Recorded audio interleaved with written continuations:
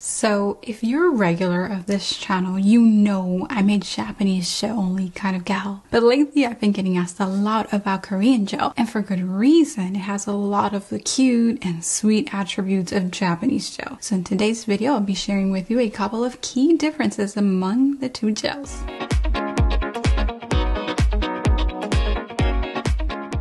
Hey there, I am Paola of PaolaPonceNails.com, and I'm a certified Japanese gel nail stylist and instructor. Now, if this is your first time hearing about Japanese gel, okay. Let me give you a quick crash course. All Japanese gel is high quality soak-off true gel from Japan. And I think what began bringing an enormous amount of attention to it was the extremely kawaii, cutesy, fun 3D nail art done with just gel. Lots of Hello Kitty kind of art, but since then the JG industry has shifted from that type of nail art.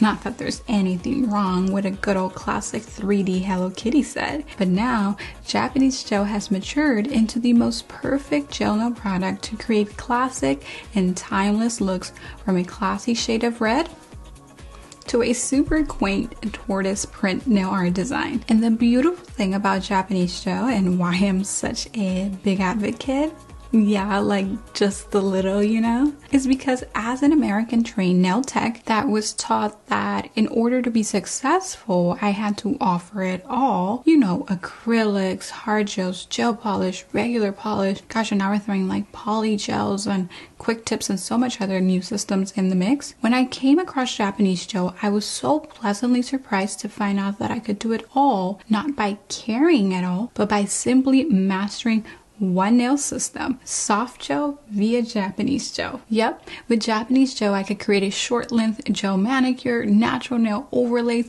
and even extensions of the natural nail. Yes, just with one nail system, not 5.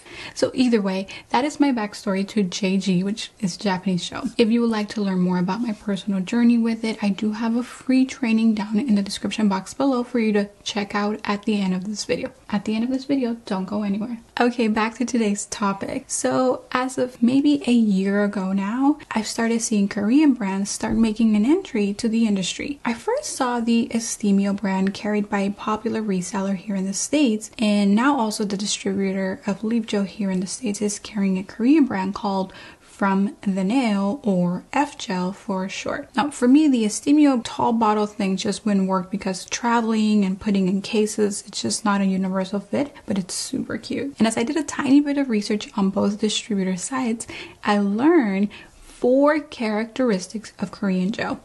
Number 1, again, the packaging, just like Japanese gel, is super cute, very eye-catching, and without noticing much else, you're like, I need that. Number 2, it seems like the colors from a Korean gel line are actually all offered in brush-on bottle form and are strongly pigmented, just like a lot of Japanese gels can be. And so contrary to Japanese gel, the colors are not offered in potted form, while some Japanese gel nail brands like Vetro and Presto don't mind carrying both bottled and potted color gels. So again, Korean gel currently seems to be the most pigmented gel in a bottle, and I think that is their whole value proposition. And number 3, it seems that although a potted gel system is not the main concept of a Korean gel line, they do not oppose potted gel altogether and can actually offer their clear formulas in pod versus bottle. At least that is true with the Korean line Estimio. F-Gel does only bottle. Number 4, Korean gel lines also claim to be responsibly made, just like Japanese gel, with quality ingredients and so-called non-toxic ingredients. And I say non-toxic because that term can really mean anything in the beauty industry. I'm sure you've seen it a lot. Non-toxic is actually not an FDA regulated term, so it can mean anything you want it to mean. Most of the time, non-toxic means that a few known carcinogens are eliminated from the ingredients used to create the product. It can also mean that it does not cause adverse effects if you inhale vapors, but again, up to interpretation. I kind of just stay away from mentioning that in my services altogether. You best believe that if you ingest a product only meant for topical use, like if you eat it, you will most likely experience a very toxic effect 2 minutes later as you become violently ill. If you want my professional opinion, I judge gel nail products based on the monomer concentration and what the monomers are within that gel. Monomers are used for adhesion and dilution purposes in the gel. They're not this evil, wicked thing. However, some people may be more sensitive than others to them.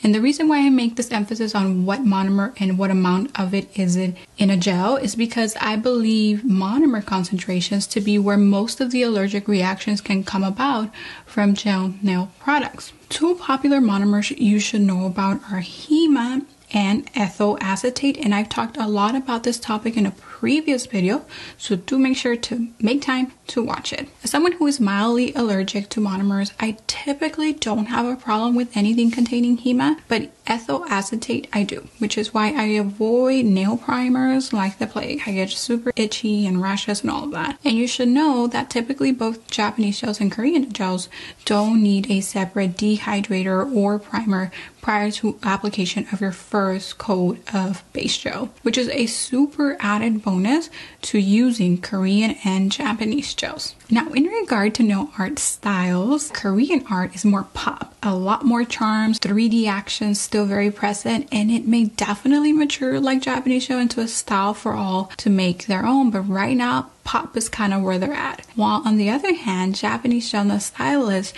generally speaking of course, are more into color blending and mixing colors and smaller daintier embellishments. They don't always need super pigmented color gels as they tend to use a very light touch to create soft, abstract, and what is being called nuance type nail art within the Japanese community. Now, if you're wondering if you can mix these gels like over each other, overall I have read that Korean gels and Japanese gels play well together, and as both being quality soak-off gel systems, I don't see why not, so lay away. One last thing about odor. Judging from the Korean gel I own, it is very low odor just like Japanese gel is. So that might have to do a lot with the toxicity kind of conversation we had earlier. In a nutshell, I think that the strongest value proposition of Korean gel is that of being the strongest pigmented and high quality gel within a brush-on bottle. Below in the description box, you can find links and discount codes for you to shop these quality gel formulas. Don't forget also to watch my free training and any other free resources we may have for you there. And I want to treat you for having stayed for this video. And so I have a mini giveaway of 3 Korean gel line polishes to give away.